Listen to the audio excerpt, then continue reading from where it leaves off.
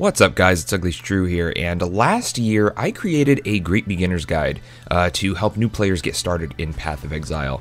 It covered a lot of basic to intermediate topics that will help a new player make it through the story and get to the end game. And it received a lot of positive feedback and even encouraged me to make a few more videos diving deeper into some of the mechanics that could be confusing to new players. However, as time went on and as I played more Path of Exile, I started to realize where I went wrong with these videos, and how my experience in the game sort of warped my opinion on how quote-unquote easy it may be for new players to hop in and start playing. And after a few more leagues and my daily playtime becoming a bit more casual, I began to really realize these flaws in this game, and the reasonable concerns from new players that sort of prevent them from putting any more than a few hours into this game from the get-go. So my tutorial video that I made was created during the Legion League, and since Legion, there have been 5 more leagues and mini expansions released. We had Blight, we had Metamorph, which came with the Conquerors of the Atlas Endgame expansion, Delirium, Harvest, and Heist. And each league brought forth interesting mechanics that ranged from new crafting methods, new affixes, new skill gems, and entire reworks of the endgame to sort of continue the story from the War of the Atlas that we knew for the couple years prior. And these were all great additions to the game, and it really kept Path of Exile alive and fresh for active players.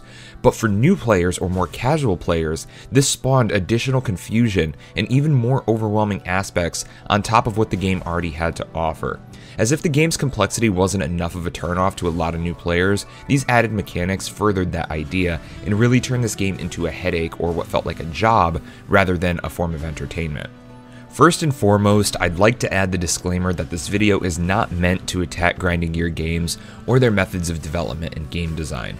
I'm also not here to bash on the game's complexity, because I do believe that complexity for a game is very, very good and absolutely required for a game to have any sort of longevity or hardcore player base. But I believe that there is a line between complex and convoluted, and I believe that grinding gear games has since crossed that bridge and turned Path of Exile into what I believe to be a convoluted mess. Now, it's really hard to gather true statistics about how far certain percentages of players reach in the game or how much currency they may gather, so a lot of this knowledge goes off of my own personal experiences, some Steam statistics, and the voices of other players in the community. And as of today, I have a little over 1,600 hours in this game, so I believe I am experienced enough to speak on this regard. First, I'd like to cover a more heavily debated topic about the game, and that is about how free the game truly is to play. While Path of Exile isn't subscription-based, and while you can't really buy in-game currency, you still need to buy additional stash tabs in order to trade, to efficiently organize your stash, and just overall excel in the game. Of course, you can probably still kill Awakener 8 Cyrus on a full free-to-play account, but it's going to take much more effort, and you will be missing out on a lot of quality of life that makes the game less of a headache to play. You won't be able to sell any items on the market, you won't have any organization of your maps or your currency, and you'll just be very limited on what you can actually collect. And obviously, if you're playing the game enough where you plan on making it to the endgame bosses, dumping a few dollars into it to support the developers really isn't a bad idea, but saying the game is 100% free to play can be kind of misleading, so I do apologize for making that comment in my beginner's guide. Now, one thing that has always significantly bothered me about Path of Exile was the lack of in-game utilities to assist players with things like trading, or theory crafting, or even just a glossary containing a list of crafting affixes or possible outcomes for certain items. The game has practically none of that at all, other than a few tutorials that you're given as you progress through the story. You always sort of had to make sure that you had the latest version of Path of Building, you had PoE.trade open in your browser, your auto hotkey trade macro running in the background, Path of Exile database on standby for when you're ready to start crafting, and while all of these tools are great, free, and readily available to the general public, they are all built and maintained by ordinary people in the Path of Exile community, and often have problems such as performance issues like a slow trade API, obsolescence, or portraying inaccurate information, or they just straight up become unsupported. For example, 2 of my favorite utilities, PoEaffix.net and the official Path of Building that was made by a gentleman who goes by OpenARL. He actually recently got employed by Grinding Gear Games, so he kind of had to put Path of Building on the side, and now the community has taken over a fork of that development. But anyway, I used to use these utilities to learn a lot about the game and have become very obsolete and are now pretty much useless in the current state of Path of Exile. And for new players, not only do you have to know that these new tools exist and where to find them, but then you need to know how to use them to your advantage. And the tools alone can be very, very difficult to use due to all of the functionality or sometimes the lack of, and very, very hard to get accurate results from them unless you sort of know what you're doing. A good example of this that I ran into early on in my playing was the complexity and inaccuracy of the quote-unquote enemy is shocked feature in Path of Building, which always gives a sort of max effective shock and isn't really realistic compared to your build most of the time. So not only do you have to learn the Path of Exile game itself, you now need to learn how to use these community-built tools that have absolutely no standard and pray that they are accurate for the current version of the game. Now, a lot more experienced players may shit on me for this, but some of these community-built utilities just aren't user-friendly or are very, very messy to navigate and read, and even gets messier the more grinding your games adds to Path of Exile. And I love the community for making these tools, don't get me wrong, but the fact that you need all of these additional platforms to get anywhere in the game, or even just to learn the game's mechanics, is kind of ridiculous, especially for new players that are just trying to get the hang of Path of Exile. The lack of in-game documentation and tutorials becomes much more apparent when you stop playing the league or stop playing the game for a league or two and then try to understand what the hell is going on with a new NPC or a new crafting device or a new type of currency that they introduce. And this is where the whole Krangled meme came from, if you're familiar with that. And while we laugh about it, it's extremely true and becomes more and more relevant after each passing league. On the same line of community-built utilities, we can't really blame the developers of these utilities for the issues that they may have, and this is because grinding your games is constantly changing so much about the game that these developers just can't keep up anymore. The Atlas gets shuffled every 3 months, the skill tree suffers significant changes with node placements and node balances, skill gems get reworked, affixes get added, affixes get removed, affix values get rebalanced, new shit like cluster jewels appear, new buffs and debuffs appear, new base types appear, and I can go on and on all day about this. And these things change significantly, and at the most every 3 months. And sometimes stuff gets changed mid-league, and a build guide that you started following last week may be completely out of date by the time you hit level 70. You know, grinding your games changes so much all of the time, and the community cannot keep up with it. And while change is great in keeping a game alive and fresh, it confuses the absolute hell out of people who may not be visiting the Path of Exile subreddit every damn day. You know, very, very few builds, for example, have maintained their utility over a few patches at a time, but a majority of builds you see will become completely obsolete given a maximum of, say, 3 months. And as I said, change is good, but I don't believe things need to change as frequently as they do, and as much as they do. For example, grinding your games has this tendency to pick a skill mechanic and then let that reign for 3 months, and then nerf it to shit, and then end up buffing another skill mechanic the following league. And they did this with melee builds in Legion, and then summoner builds in Blight. And while it may be good to be cycling through these ascendancies and constantly making changes to how the game plays, casual players and new players just can't keep up unless they are spending countless hours browsing Reddit or reading patch notes or mucking around with these utilities that they may or may not be reflecting the accurate changes here. And new players and casual players aren't going to go reading 12 pages of patch notes, especially when they don't understand what they're looking at. And don't get me wrong, I love grinding your games for keeping the game fresh and constantly releasing these updates at no charge to the player base, but I believe the overall magnitude of these changes and lack of in-game resources really make these very, very difficult to adapt to if you are a more casual player. Now, I know I keep bringing up the Path of Exile subreddit, but that's because they are the most active group of Path of Exile players that are voicing their opinions actively and spreading knowledge about the game, and often influencing these developers to make much needed changes to the game.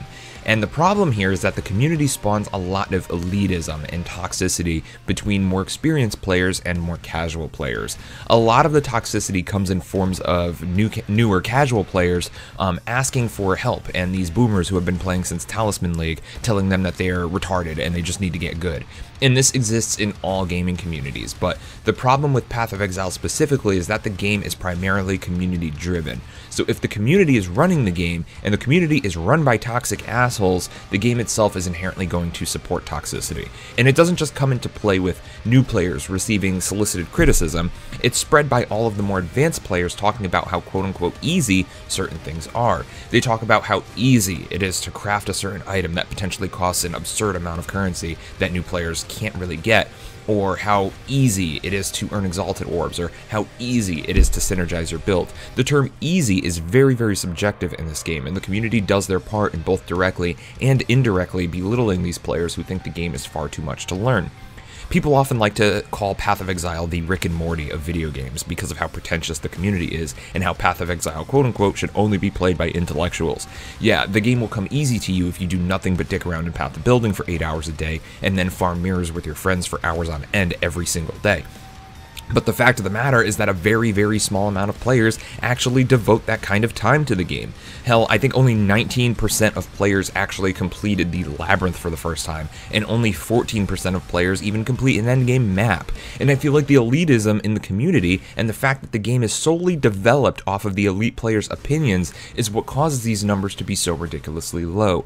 And people are quick to realize that they need to devote a lot of time into learning the game and devote a lot of time into playing the game. And a lot of players just don't have that kind of time, so they give up and they go play Diablo 3 or Grim Dawn, and quite frankly, I don't blame them.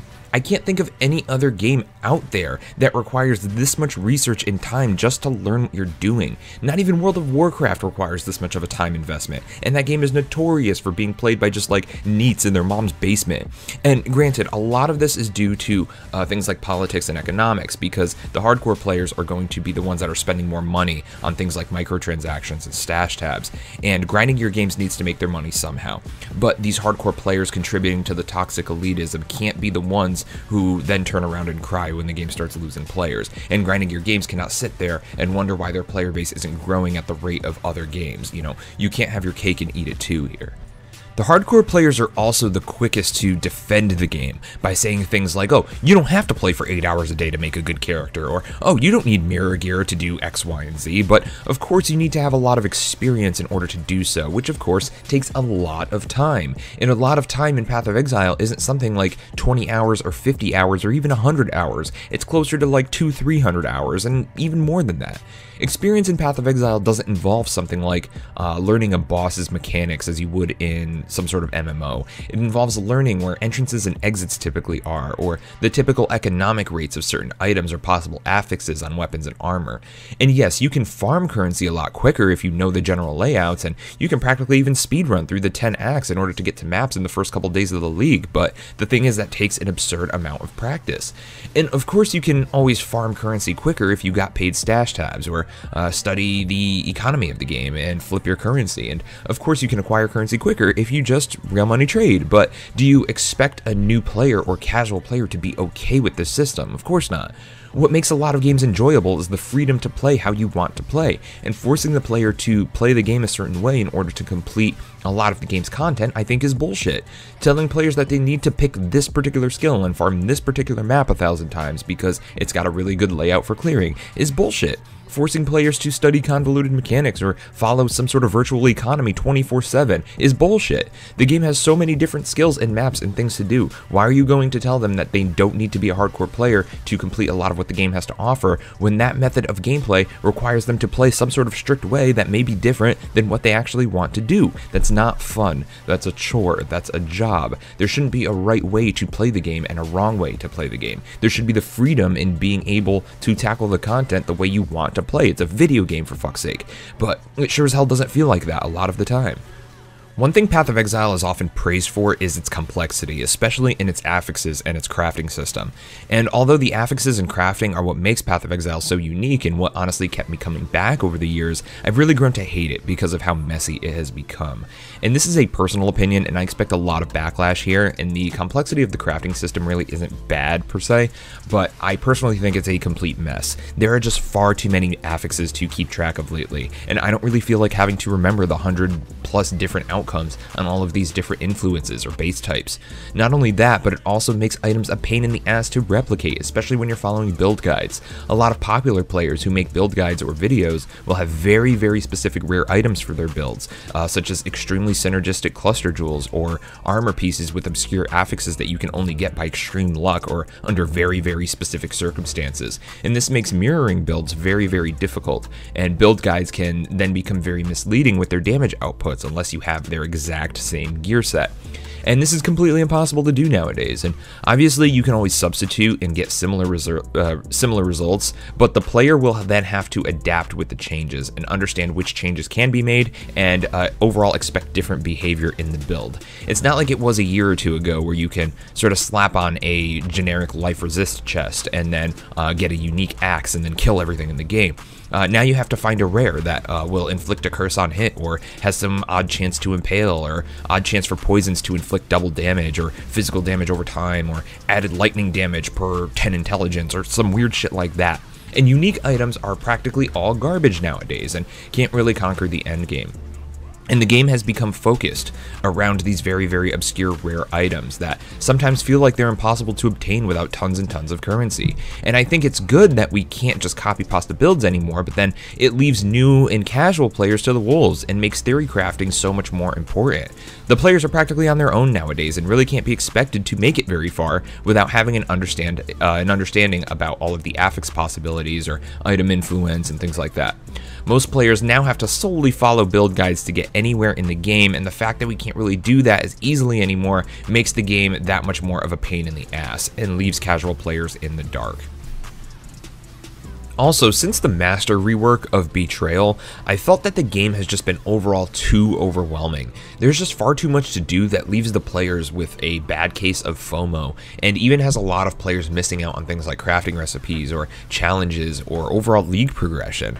Grinding your games has helped this by allowing the players to stack master missions so players don't need to be interrupted with an incursion or a delve run, but the fact of the matter is that putting these things on the back burner can be harmful to player progression. For example, if you don't delve, you can't obtain your socket recipes, and you'll miss out on a lot of the depth challenges that come every league. And if you ignore betrayal encounters or safe houses, you lose out on a ton of very specific recipes that you can't really earn anywhere else. And if you ignore your atlas, you won't obtain the maps necessary to progress the endgame story. And obviously, nobody has a gun to your head telling you that you need to help Nico or Einar, but it's definitely an awful lot of side content that almost feels required. Meanwhile, progressing your atlas takes a lot of time on its own, and I don't have the time to regather recipes every damn league and go digging through caves for hours while I'm trying to complete all of the maps in the atlas, and I feel like casual players now have to pick a path and choose what they want to lose out on, while people who can play for 8 hours a day get to sort of experience the whole game. Because of all of this, I can no longer recommend this game to anybody at all. There aren't many people that have this kind of time to sink into a video game like this. There aren't many people who really want to deal with the chores and the job of learning everything and theory crafting a character and farming the same area for days. Most people just want to go kill shit and progress a character and get through the game and not get halted and be forced to go sift through the forums for hours and hours. And I'm really hoping Path of Exile 2 will be a breath of fresh air, because I don't see myself going back to Path of Exile for the time being. I love grinding your games, I love Chris Wilson, and I love Path of Exile, but I really disagree with its current state, and I hope that at some point we do see some improvements in due time. So thank you for watching, everyone, and take care. I'll see you next time.